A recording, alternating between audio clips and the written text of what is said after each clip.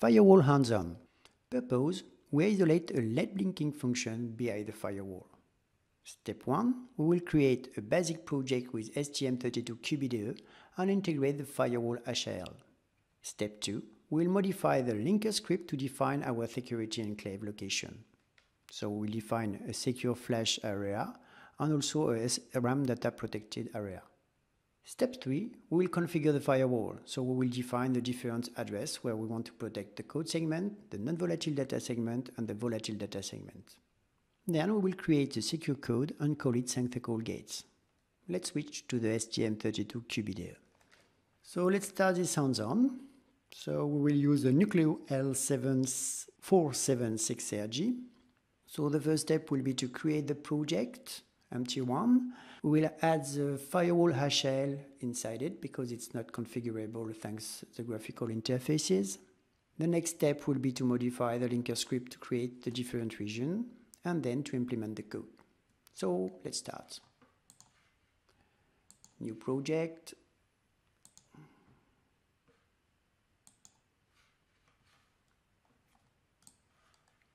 I take the board selector and I select my Nucleo.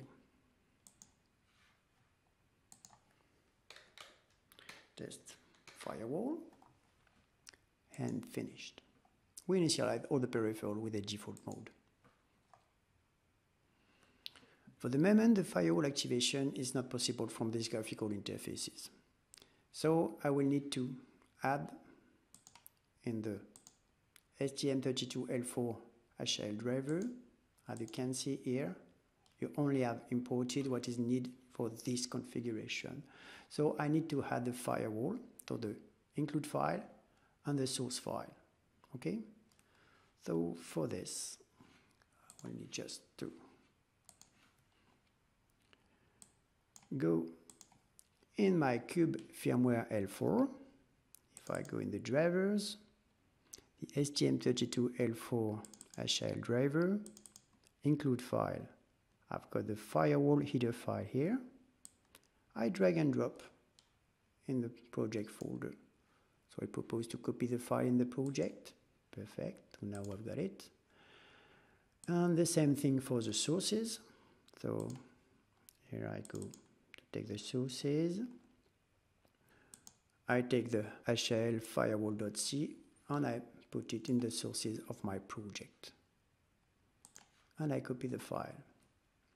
Okay, so now the HL file are here, but we need also to, I would say, configure or to activate this module in the project. To do that, let's go to the HL conf file, and to find it, you go through the main.h, which open the STM32L4XX_HL. You open it, and then you've got the STM32L4XX_HL_conf.h. This one, you've got the activation of the different HL module. So here you will need to uncomment line 63 the define of the firewall module enable. Then you save it. And once that's done, you can call the HL API of the firewall. So the second step now is to define the region where we will put our segment in our linker script or linker file. So it was in this file. Here we've got the memory definition, and we had some secure flash. Okay, so could be in ready execute. So origin would be 8 and 0 FC 004.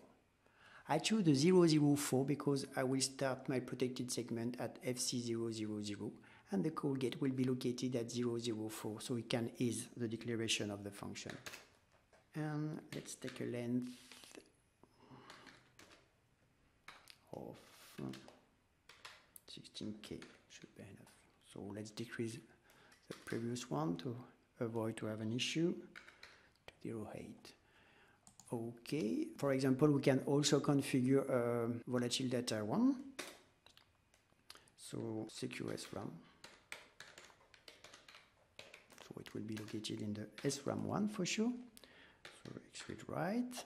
Depending on what we configured, it will be correct. Let's take the origin also somewhere in the SRAM one.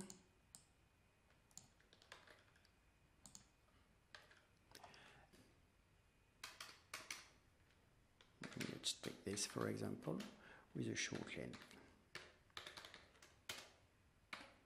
of 512, for example. So if we need some volatile data, we can put in this segment.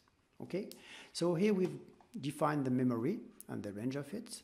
Now we need to add a section. Okay, so for the code, I can put it there. So my section. So I have to remind this name because it will be used in the code to declare where we want to put a function. Okay, it's open and close. First, it's better to align.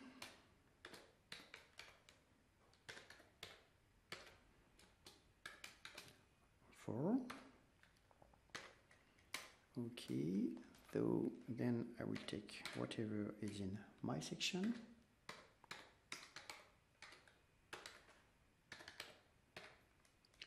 Okay, and then I will just realign after, just for properties.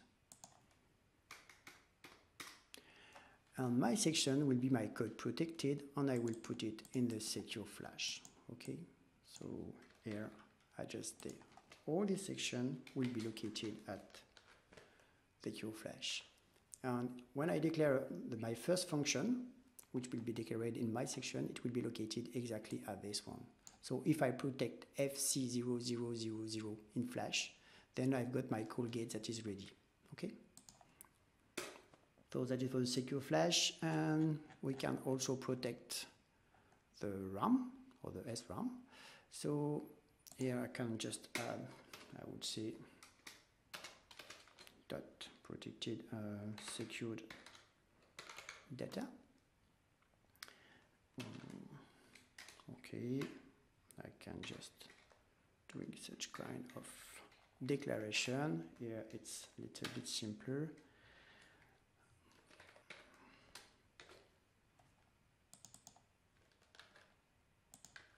Dot secure data and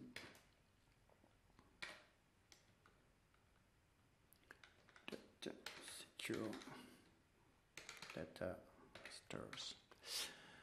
Okay, I have to locate this in my SRAM that is protected in the secure SRAM.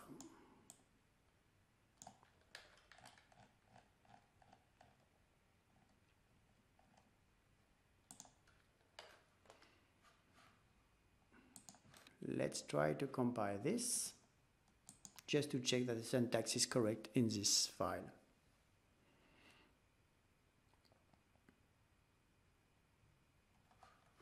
Okay, so I've got an error, line 77.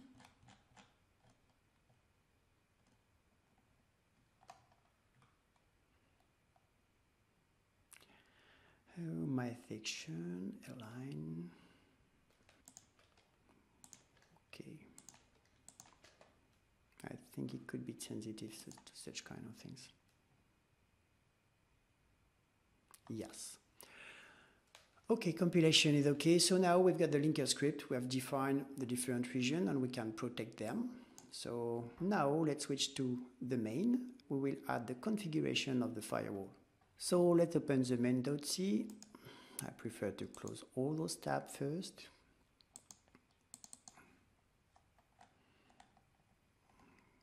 So classical main, init, system clock, initialization of the peripheral.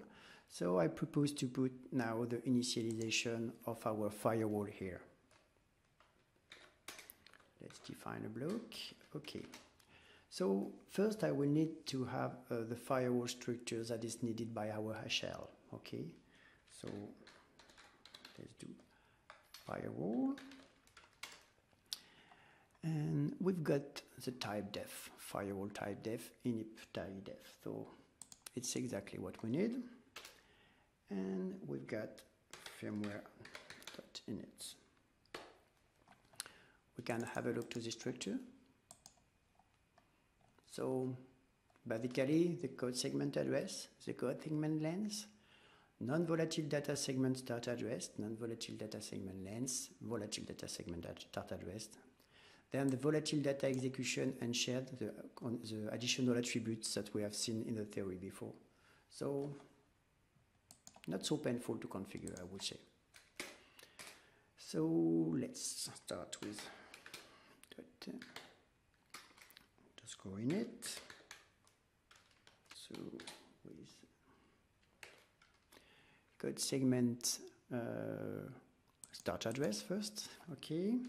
So you remember in our linker, we have selected this. It's to ease the location of the call gate.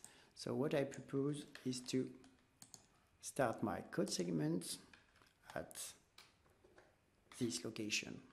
Okay. Then firmware init dot code segment size or length, sorry.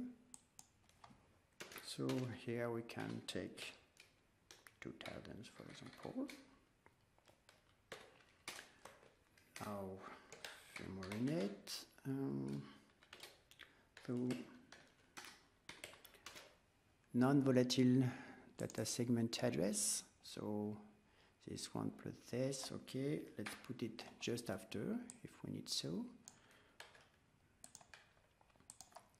Then we can so here where we can put the constant if we have some.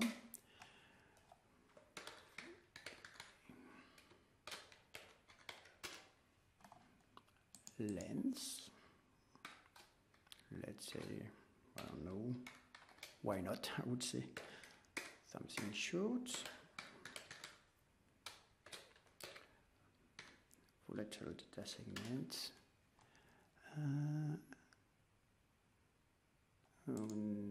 Okay, no, that should not be this.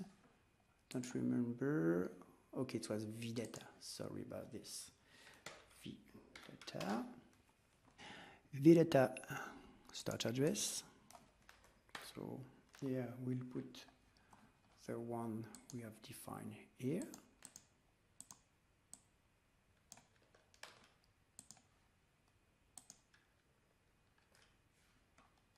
So here we need this. Sorry, firmware underscore init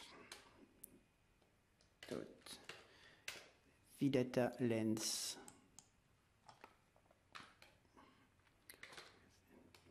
200 also. Okay, and do we need some additional attribute? No, I don't want to set it as executable. So here I would say we've got main configuration of the firmware init, so we just need to call the function,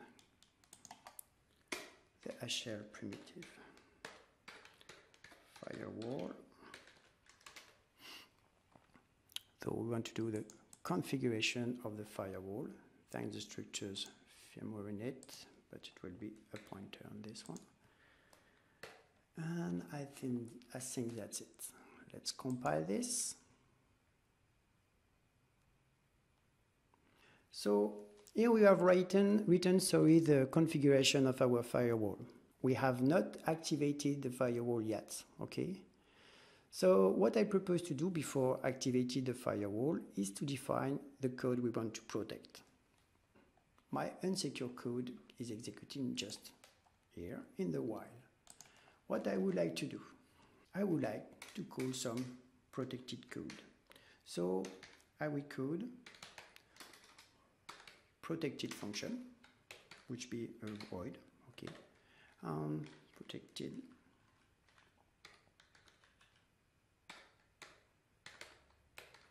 function. And this should be the call gate. Okay, so let's define this protected function.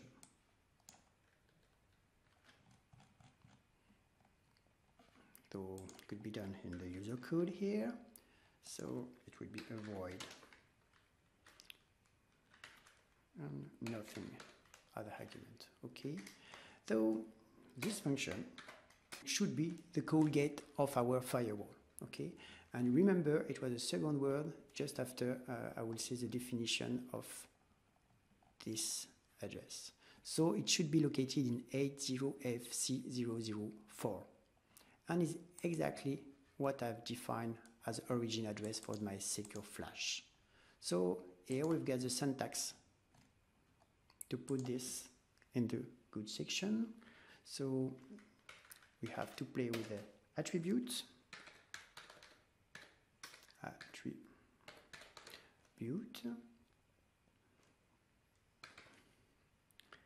And then we say that it should be located in a section. And the name of this section is my section.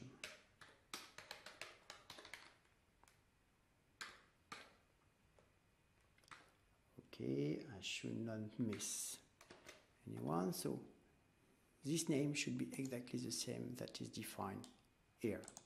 Okay, doing this, you will locate the function at the address 0800FC004. Okay, so here we are, I will say, in the code gate. So here we are in the code gate, and now whatever is executed, I would say, is inside, or the firewall is open now. So if you remember, one of the things we have to do is to disable the prearm. You remember the purpose of the prearm? If it's disabled, if you are jumping outside the protected segment, then a reset will be generated. So, okay, we've got some HL function to do that. So, take care. Here now, we are behind the firewall, so we can only access the segment. So, we need to prearm disable, but as you can see, this is a macro. Why it's so important? Because there is an equivalent which is HL firewall prearm disable without the underscore, which is not a macro, and which calls something that is inside the HL, so outside, I would say, my protected section. So take care about this. Now we are behind the firewall, and every function needed should be in my section. Okay? So I disable, then I would like to call some protected function, which is toggle LED. Toggle LED function. So it will be executed securely. When I finish to execute this toggle LED secure, then I will re-enable the prearm, so, and re-enable it. Okay.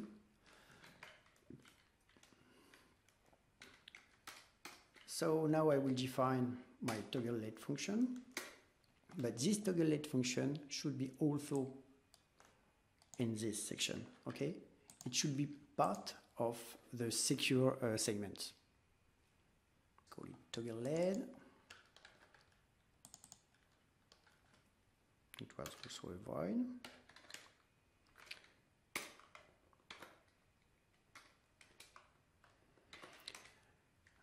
And also here, take care about something. I won't call the HL GPIO toggle pin. Why? In fact, the HL GPIO toggle pin code is not in this section. I could redefine to modify it or such kind of things, but I prefer to have a direct access to the register. That way I will always be in my code segment. Okay? So I go in the GPIO, I've got the toggle pin. If I copy this code, so in the HL GPIO toggle pin, I select this code and I will adapt it. My main.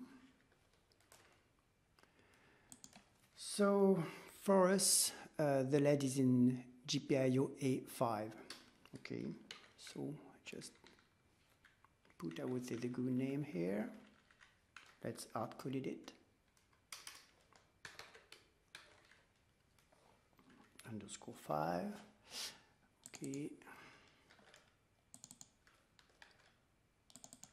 And it was for the GPIO A and GPIO A. So we've got the code protected here. This one is a call gate. We disable the prearm. Everything is in place. If I go in my main, I've got the protected function. For the LED blinking, I prefer to have a child delay.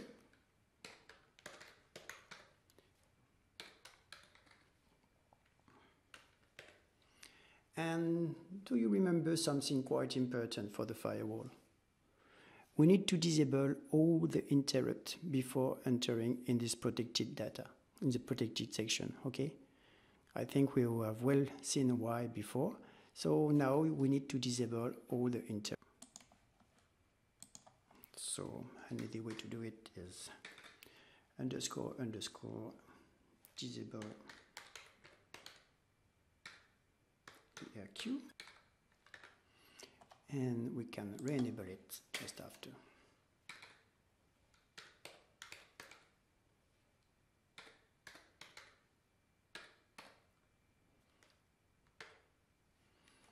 Okay, so I would say the code is functional and we configure the firewall, but we have not yet activated it. So I propose just we text this to test if this is functional before activating the firewall.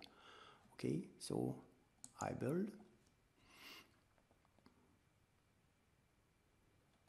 I will debug this one.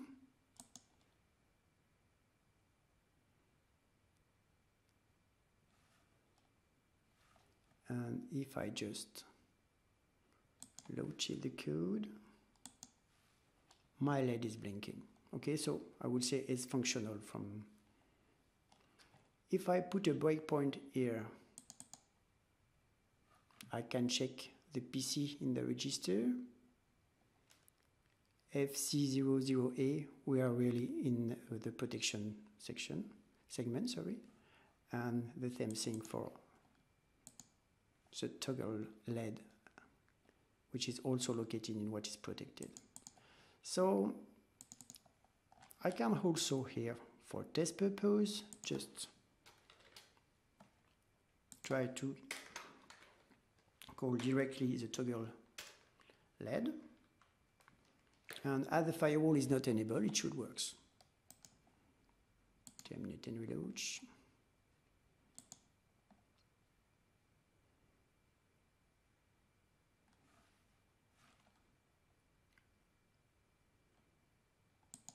I load it. If I check, it was okay. Oh, sorry. I've got shutting down. Connection was lost.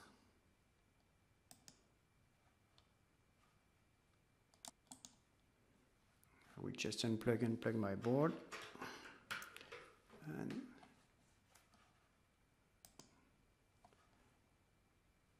debuggers again.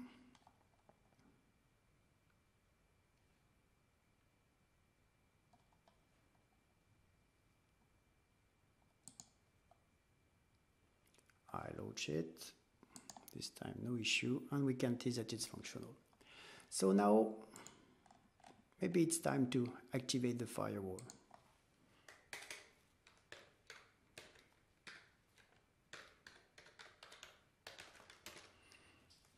So we've got the shell function for that. Enable firewall. Quite simple. And first, let's go through the call gate to ensure we don't have any issue. Terminate and reload.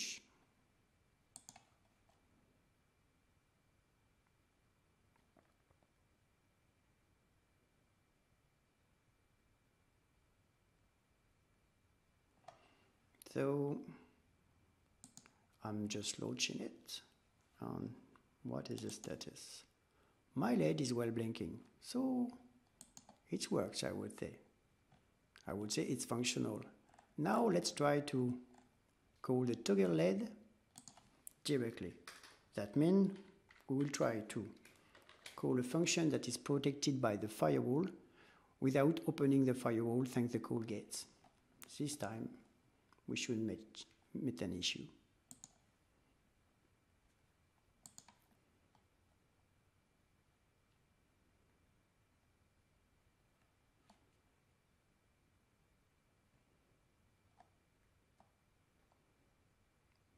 So if I just go in step by step, maybe it's interesting. So firewall is enabled. I try to disable interrupt, and due to optimization, we directly go to the reset handler, in fact. And so it's relating to the fact that the firewall fell. So if I just run it and show you the results, I can even reset. It will never toggle. So really here we violated, we try to enter in the toggle LED, which is behind the firewall without opening the firewall. So I just put again my code properly, and then we will see it works. Terminate and reload.